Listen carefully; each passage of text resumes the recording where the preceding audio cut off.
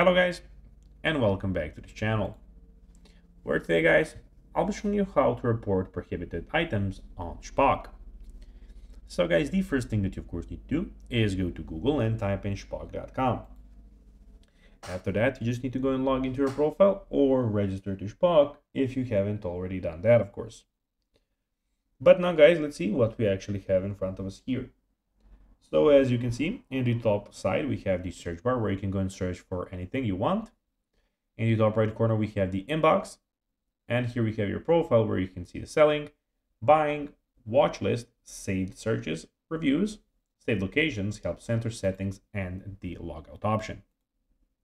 But now guys, let's see how you can actually go and report prohibited items on Shpock. So it is pretty simple and you just need to go and follow these few steps to know how to do it in no time.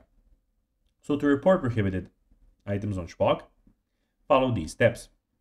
Scroll down to the bottom of the item screen. So firstly, you need to go and find an item. For instance, let's go and click on this keyboard and go scroll down.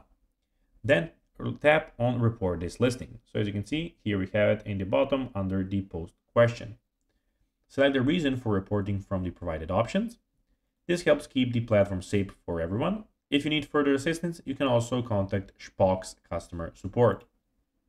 So guys, that will be everything for this video. I hope that you found this video informative and entertaining, guys. If you did, don't forget to like this video, share it, subscribe to the channel, and put the notifications on, as guys, this really helps us grow our channel. So if you have a few seconds, it will be pretty cool if you could do this for us.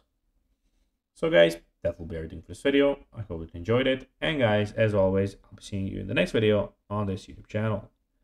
Until then, as always, bye guys.